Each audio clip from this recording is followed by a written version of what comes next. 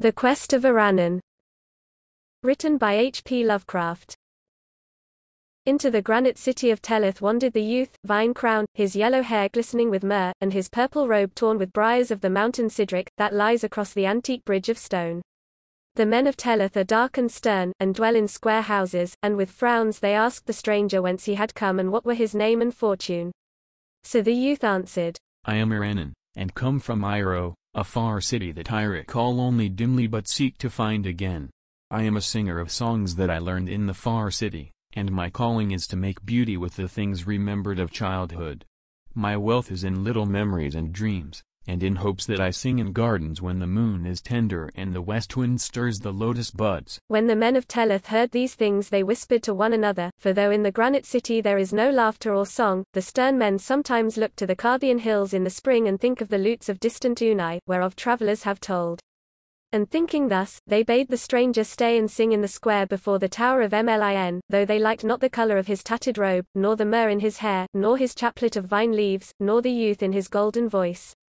At evening Iranon sang, and while he sang an old man prayed and a blind man said he saw a nimbus over the singer's head. But most of the men of Telith yawned, and some laughed and some went away to sleep, for Iranon told nothing useful, singing only his memories, his dreams, and his hopes. I remember the twilight, the moon, and soft songs, and the window where I was rocked to sleep. And through the window was the street where the golden lights came, and where the shadows danced on houses of marble. I remember the square of moonlight on the floor, that was not like any other light, and the visions that danced in the moonbeams when my mother sang to me. And too, I remember the sun of morning bright above the many-colored hills in summer, and the sweetness of flowers born on the south wind that made the trees sing. O Iro, city of marble and beryl, how many are thy beauties! How loved I the warm and fragrant groves across the highland Nithra, and the falls of the tiny Craw that flowed through the verdant valley. In those groves and in that vale the children wove wreaths for one another, and at dusk I dreamed strange dreams under the yacht trees on the mountain as I saw below me the lights of the city, and the curving Nithra reflecting a ribbon of stars. And in the city were palaces of veined and tinted marble, with golden domes and painted walls, and green gardens with cerulean pools and crystal fountains. Often I played in the gardens and waded in the pools, and lay and dreamed among the pale flowers under the trees. And sometimes at sunset I would climb the long hilly street to the citadel in the open place, and look down upon Iro, the magic city of marble and beryl, splendid in a robe of golden flame. Long have I missed thee, Iro, for I was but young when we went into exile, but my father was thy king and I shall come again to thee, for it is so decreed of fate. All through 7 lands have I sought thee, and some day shall I reign over thy groves and gardens, thy streets and palaces, and sing to men who shall know whereof I sing, and laugh not nor turn away.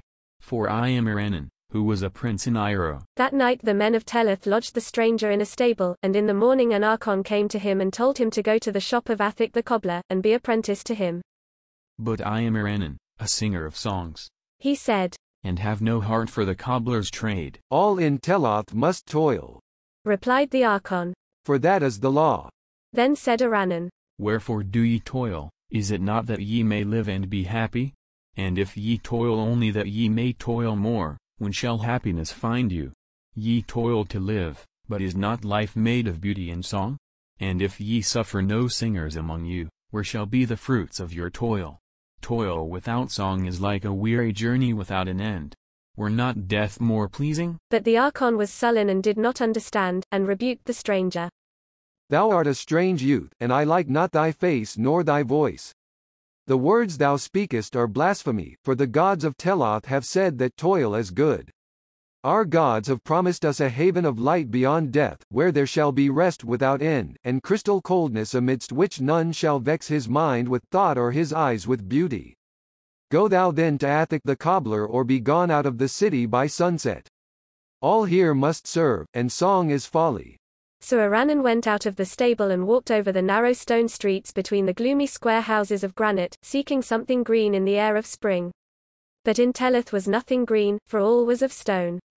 On the faces of men were frowns, but by the stone embankment along the sluggish river Zoro sate a young boy with sad eyes gazing into the waters to spy green budding branches washed down from the hills by the freshets. And the boy said to him, Art thou not indeed he of whom the Archons tell, who seekest a far city in a fair land? I am Romnod, am born of the blood of Telith, but am not hold in the ways of the granite city, and yearn daily for the warm groves in the distant lands of beauty and song. Beyond the Carthian hills lieth Unai, the city of lutes and dancing, which men whisper of and say is both lovely and charitable. Thither would I go were I old enough to find the way, and thither shouldst thou go and thou wouldst sing and have men listen to thee. Let us leave the city Telith and fare together among the hills of spring. Thou shalt show me the ways of travel and I will attend thy songs at evening when the stars one by one bring dreams to the minds of dreamers. And peradventure it may be that tonight the city of lutes and dancing is even the fair Ira thou seekest, for it is told that thou hast not known Ira since old days, and a name often changeth. Let us go to Unai, O Iranon of the golden head, where men shall know our longings and welcome us as brothers, nor ever laugh or frown at what we say. And Iranon answered, Be it so, small one, if any in this stone place yearn for beauty he must seek the mountains and beyond, and I would not leave thee to pine by the sluggish Zuro. But think not that delight and understanding dwell just across the Carthian hills, or in any spot thou canst find in a day's, or a year's, or a lustrum's journey. Behold, when I was small like thee I dwelt in the valley of Narthos by the Phrygian Zari, where none would listen to my dreams, and I told myself that when older I would go to Sonara on the southern slope, and sing to smiling dromedary men in the marketplace. But when I went to Sonara I found the dromedary men all drunken and ribald, and saw that their songs were not as mine, so I traveled in a barge down Azari to onyx-walled Yaran. And the soldiers at Yaran laughed at me and drave me out, so that I wandered to many other cities. I have seen Steth-Alos that is below the great cataract, and have gazed on the marsh where Sarnath once stood. I have been to Thura, Ilurnek, and Kadatheron on the winding river I, and have dwelt long in Alato, in the land of Lomar. But though I have had listeners sometimes, they have ever been few, and I know that welcome shall await me only in Iro, the city of marble and beryl where my father once ruled as king. So for Ira shall we seek, though it were well to visit distant and lute-blessed Tunai across the Carthian hills, which may indeed be Iro, though I think not. Air's beauty is past imagining, and none can tell of it without rapture, whilst of Unai the camel-drivers whisper leeringly. At the sunset Iranon and small Romnod went forth from Telith, and for long wandered amidst the green hills and cool forests.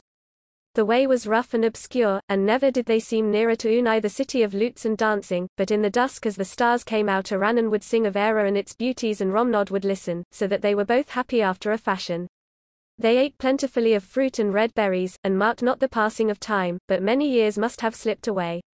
Small Romnod was now not so small, and spoke deeply instead of shrilly, though Iranon was always the same, and decked his golden hair with vines and fragrant resins found in the woods. So it came to pass one day that Romnod seemed older than Iranon, though he had been very small when Iranon had found him watching for green budding branches in Telith beside the sluggish stone-banked Zuro. Then one night when the moon was full the travellers came to a mountain crest and looked down upon the myriad lights of Unai. Peasants had told him they were near, and Iranon knew that this was not his native city of Era. The lights of Unai were not like those of Era, for they were harsh and glaring, while the lights of Era shine as softly and magically as shone the moonlight on the floor by the window where Iranon's mother once rocked him to sleep with song. But Unai was a city of lutes and dancing, so Iranon and Romnod went down the steep slope that they might find men to whom songs and dreams would bring pleasure. And when they were come into the town they found rose-wreathed revellers bound from house to house and leaning from windows and balconies, who listened to the songs of Iranon and tossed him flowers and applauded when he was done. Then for a moment did Iranon believe he had found those who thought and felt even as he, though the town was not an hundredth as fair as Era. When dawn came Iranon looked about with dismay, for the domes of Unai were not golden in the sun, but grey and dismal. And the men of Unai were pale with revelling and dull with wine, and unlike the radiant men of Era. But because the people had thrown him blossoms and acclaimed his songs Iranon stayed on, and with him Romnod, who liked the revelry of the town and wore in his dark hair roses and myrtle. Often at night Iranon sang to the revellers, but he was always as before, crowned only with the vine of the mountains and remembering the marble streets of Era and the highland Nithra. In the frescoed halls of the monarch did he sing, upon a crystal dais raised over a floor that was a mirror, and as he sang he brought pictures to his hearers till the floor seemed to reflect old, beautiful, and half-remembered things instead of the wine-reddened feasters who pelted him with roses. And the king bade him put away his tattered purple, and clothed him in satin and cloth of gold, with rings of green jade and bracelets of tinted ivory, and lodged him in a gilded and tapestried chamber on a bed of sweet carven wood with canopies and coverlets of flower-embroidered silk. Thus dwelt Iranon in Unai, the city of lutes and dancing. It is not known how long Iranon tarried in Unai, but one day the king brought to the palace some wild whirling dancers from the Loranian desert, and dusky flute players from Drinan in the east, and after that the revellers threw their roses not so much at Iranon as at the dancers and the flute players. And day by day that Romnod, who had been a small boy in granite, telleth, grew coarser and redder with wine, till he dreamed less and less, and listened with less delight to the songs of Iranon. But though Iranon was sad, he ceased not to sing, and at evening told again his dreams of Era, the city of marble and beryl. Then one night the red and fattened Romnod snorted heavily amidst the poppied silks of his banquet couch and died writhing, whilst Iranon, pale and slender, sang to himself in a far corner. And when Iranon had wept over the grave of Romnod and strewn it with green budding branches, such as Romnod used to love, he put aside his silks and gauds and went forgotten out of Unai, the city of lutes and dancing, clad only in the ragged purple in which he had come, and garlanded with fresh vines from the mountains. Into the sunset wandered Iranon, seeking still for his native land and for men who would understand and cherish his songs and dreams. In all the cities of Sidathria and in the lands beyond the Bienazich desert, gay-faced children laughed at his olden songs and tattered robe of purple, but Iranon stayed ever young, and wore wreaths upon his golden head whilst he sang of Era, delight of the past and hope of the future. So came he one night to the squalid cot of an antique shepherd, bent and dirty, who kept lean flocks on a stony slope above a quicksand marsh. To this man Iranon spoke, as to so many others. Canst thou tell me where I may find Iro, the city of marble and beryl, where flows the highland Nithra and where the falls of the tiny crossing to verdant valleys and hills forested with yacht trees? And the shepherd, hearing, looked long and strangely at Iranon, as if recalling something very far away in time, and noted each line of the stranger's face, and his golden hair, and his crown of vine leaves. But he was old, and shook his head as he replied. O stranger, I have indeed heard the name of Ira, and the other names thou hast spoken, but they come to me from afar down the waste of long years. I heard them in my youth from the lips of a playmate, a beggar's boy given to strange dreams, who would weave long tales about the moon and the flowers and the west wind. We used to laugh at him, for we knew him from his birth, though he thought himself a king's son. He was comely, even as thou, but full of folly and strangeness, and he ran away when small to find those who would listen gladly to his songs and dreams. How often hath he sung to me of lands that never were, and things that never can be. Of Ira did he speak much, of Ira and the river Nithra, and the falls of the tiny Craw.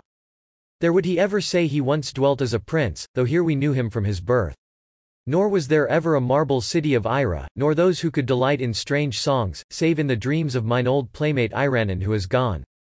And in the twilight, as the stars came out one by one and the moon cast on the marsh a radiance like that which a child sees quivering on the floor as he is rocked to sleep at evening, there walked into the lethal quicksands a very old man in tattered purple, crowned with withered vine leaves and gazing ahead as if upon the golden domes of a fair city where dreams are understood.